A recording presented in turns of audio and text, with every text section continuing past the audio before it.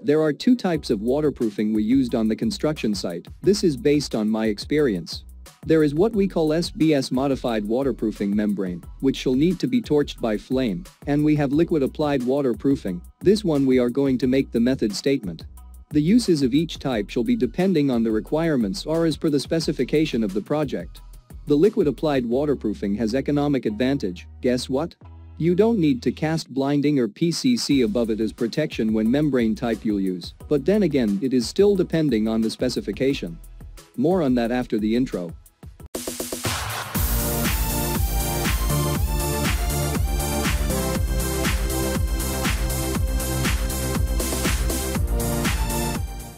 Here is the method statement for liquid applied bituminous waterproofing.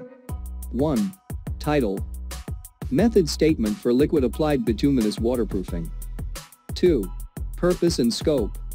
This method statement shows how is the proper way of application of liquid applied bituminous waterproofing to blinding or PCC as specified in the specification and approved drawing. 3. Work procedure. 3.1 Delivery and storage. Material shall be delivered to site by truck or any proprietary vehicle. That material shall reach on site undamaged. Make sure that material is sealed with labels indicating the manufacturer name, trademark, date of manufacture, and expiry. Material shall be stored in safe material storage with shade and/or at the area out of direct sunlight. 3.2 Surface preparation. Preparation and cleaning shall be made on the area by removing loose material and using a soft broomstick or the like. Oil, grease, and paints shall be removed by using rug cloth and paint scraper respectively. Cracks shall be repaired with approved repairing material. 3.3 Application. Application of liquid applied bituminous waterproofing shall be carried out by approved subcontractor or main contractor.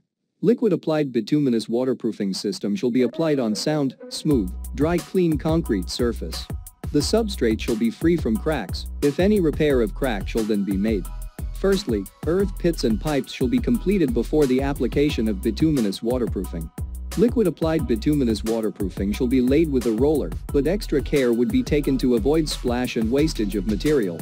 Liquid applied bituminous waterproofing shall be applied with 2 coats, but number of coatings shall be as per the manufacturer's recommendation.